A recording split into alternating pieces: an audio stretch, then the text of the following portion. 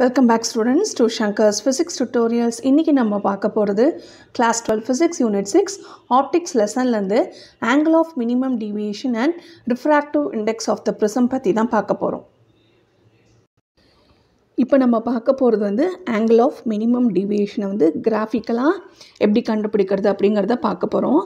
So இந்த இடத்துல பார்த்திங்கன்னா x-axis and y-axisல angle of incidence-உம் angle of deviation small d-யும் எடுத்திருக்கும். Okay, இது angle of incidence-னா உங்களுக்கு என்னன்னு தெரியும். இந்த incident ray வந்து நார்மலோட மேக் பண்ணக்கூடிய angle when one of the surface-ல இந்த incident ray படும்போது இதுதான் angle of incidence. Angle of deviation-னா என்னன்னு பார்த்தீங்கன்னா இந்த incident ray-யும் இந்த emergent ray-யும் மேக் பண்ணக்கூடிய angle தான் angle of deviation. இப்போ இந்த small i-க்கும் இந்த deviation small d-க்கும் we are going to make a graph. இப்போ ஃபஸ்ட்டு என்ன பண்ணுறோன்னா இந்த angle of incidence வந்து நம்ம இன்க்ரீஸ் பண்ணிகிட்டே இருக்கோம். இன்க்ரீஸ் பண்ணும்போது இந்த angle of deviation என்ன ஆகுதுன்னா டிக்ரீஸ் ஆகிட்டே வருது.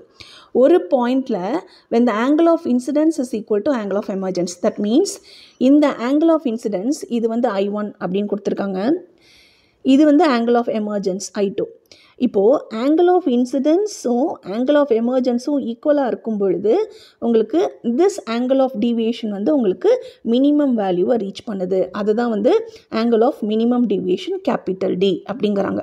Okay, so what is the angle of minimum deviation? The minimum value of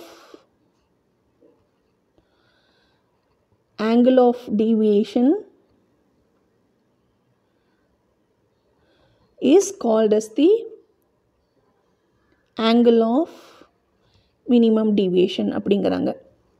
okay, இப்போது இந்த minimum deviation attain ஆகும் பொழுது what happens to the other parameters? இப்போ பார்த்தோம் I1 is equal to I2 பார்த்தோம். அந்த மாதிரி what are the other conditions? Okay, இப்போ ஃபஸ்ட்டு கண்டிஷன் என்ன நம்ம ஆல்ரெடி பார்த்தாச்சு, ஆங்கிள் ஆஃப் இன்சிடென்ஸும் ஆங்கிள் ஆஃப் எமர்ஜென்ஸும் ஈக்குவலாக இருக்குது. செகண்ட் கண்டிஷன் பார்த்திங்கன்னா இந்த ஆங்கிள் ஆஃப் ரிஃப்ராக்ஷன், இந்த R1 இது R2 நம்ம ஆல்ரெடி ப்ரீவியஸ் வீடியோவில் நம்ம பார்த்துருக்கோம்.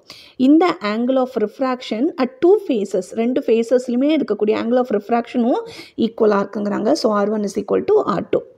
தேர்ட் கண்டிஷன் என்னன்னு பார்த்தீங்கன்னா இந்த இன்சிடென்ட் ரேயும் இந்த எமர்ஜென்ட் ரேயும் சிமெட்ரிக்கலாக இருக்குது with respect to the prism. சிமெட்ரிக்கல்னால் என்ன? இப்போ இந்த ட்ரையாங்கிளை நான் இப்படி ஒரு வேர்ட்டிக்கலாக நான் இப்படி நான் பைசெக்ட் பண்ணுறேன்னா இதோட ஹாஃபான மிரர் இமேஜ் கிடைக்கும்போது அதே சேம் ஸ்ட்ரக்சர் வந்து உங்களுக்கு இருக்கும். அதுதான் வந்து சிமெட்ரிக்கல் அப்படிங்கிறது. So that means angle of இன்சிடென்ஸும் angle of எமர்ஜென்ஸும் இருக்கும்போது மட்டுமே இந்த இன்சிடென்ட் ரேயும் இந்த எமர்ஜென்ட் ரேயும் சிமெட்ரிக்கலாக இருக்கும் அப்படிங்கிறாங்க. ஸோ அதுவும் எழுதிக்கலாம். So incident ray and emergent ray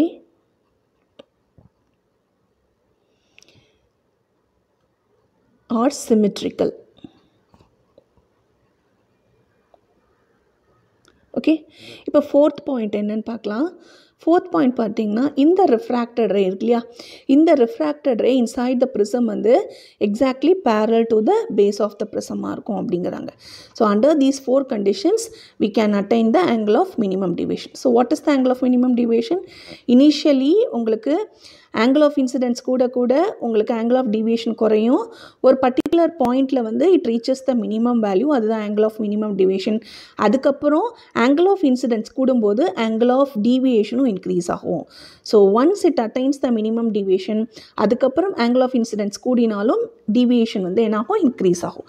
so this is about the angle of minimum deviation. அதுக்கான 4 கண்டிஷன். ஸோ ஃபோர்த் பாயிண்ட்டும் எழுதலாம். So this refracted ray is parallel to base of the prism. Okay, இப்போ இதை condition வச்சுட்டு we are going to find the refractive index of the material of the prism. Okay, so இந்த refractive indexக்கு we are going to use the Snell's law. Okay, what is the Snell's law? Snell's law is n1 sin I is equal to n2 sin R. கரெக்டா? This is Snell's law. This is equation 1. இப்போது இந்த இடத்துல n1 அப்படிங்கிற medium வந்து ஏராக இருந்தது தான் இதோட refractive index வந்து 1. ஸோ n2ங்கிறது என்னது, இந்த இடத்துல refractive index of the prism இருக்கும், that is unknown, அதுதான் கண்டுபிடிக்கணும். அதை வந்து நம்ம n அப்படின்னு ரீப்ளேஸ் பண்ணிக்கலாம். ஸோ இந்த n1 வந்து 1, n2 is equal to 2 substitute பண்ணால் this equation becomes sin I is equal to n sin R. Okay, so what is n, which is sin I by divided by sin R. இப்போ we need to find what is I and what is R in terms of the angle of the prism and minimum deviation. So இதுக்கு தான் இப்போ இந்த angle of minimum deviation condition நம்ம பார்த்தோம். So what is the angle of minimum deviation? So the angle of minimum deviation capital D is equal to, normal equation small d, angle of deviation is I1 plus I2 minus A is the angle of deviation. இப்போ இந்த angle of minimum deviation capital D என்னவா இருக்கும், இந்த இடத்துல I1 is equal to I2 which is equal to I. Both the angles are the same. அப்போ இந்த equation எப்படி எழுதலாம், I1 plus I2 is equal to I in போட்டால் we get 2I minus A. This is the angle of minimum deviation. Okay, so D கண்டுபிடிச்சாச்சு. And then we need to find what is A. ஏங்கிறது என்னது, this angle of the prism is equal to angle of refraction R1 plus angle of refraction R2, or angle of refraction R1, இது வந்து என்னது, angle of incident at the second phase, R1 plus R2. Okay, இப்போ இந்த ரெண்டு ஆங்கிளுமே angle of minimum deviation conditionல same. So R1 is equal to R2, இதை வந்து R அப்படிங்கிற வேல்யூவால் நம்ம replace பண்ண முடியும். அப்போ this A becomes 2R. Let us name this as 3 and this as 4. Okay, இப்போ நம்ம we need to find what is I and what is R from this equation. நமக்கு அதான் வேணும். So D is equal to 2I minus A, A is equal to 2R in the equation from 3 and 4 இருக்கு. இப்போ first 3 rearrange பண்ணலாம். What is 2I? 2I is equal to D plus A. So I is equal to D plus A by 2. Okay, this is the angle of incidence in terms of the angle of the prism and angle of minimum deviation. A is equal to 2R, so R is equal to A by 2. So this is the angle of refraction.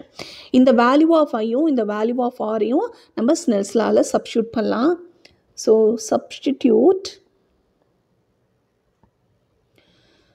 I and R in Snell's equation. Okay, Snell's equation நம்ம கடைசியாக கண்டுபிடிச்சோம்ல, what is that, n is equal to sin I by sin R. So what is I here, I is equal to A plus D by 2 divided by what is R, A by 2. So sin A by 2. So the refractive index of the prism is equal to sin A plus D by 2 divided by sin A by 2. So இப்போ நம்ம angle of the prism and angle of minimum deviation வந்து நம்ம experimental கண்டுபிடிச்சிட்டோம்னா we can easily find the refractive index of the material of the prism. Okay, hope இந்த video உங்களுக்கு ஹெல்ப்ஃபுல்லாக இருக்கும்னு நினைக்கிறேன். Thank you for watching this video. Keep supporting Shankar's physics tutorials.